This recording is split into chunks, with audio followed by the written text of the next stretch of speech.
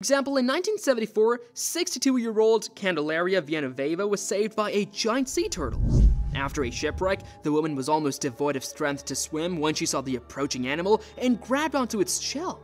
They spent at least 2 days together. Moreover, the turtle didn't even dive underwater for food. It just carried poor Candelaria until it spotted a ship. The hungry tortoise waited until the woman was safe and only then swam into the depths of the ocean. Here's another similar story. Ivana Vladislavich also survived a shipwreck. The engine of the yacht she was sailing on with her friends suddenly malfunctioned. The ship was sinking.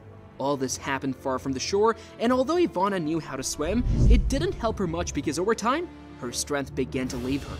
Suddenly, dolphins appeared. They surrounded her and nudged her towards the shore. They did this for several hours until they reached a buoy. There, Ivana was picked up by a passing ship.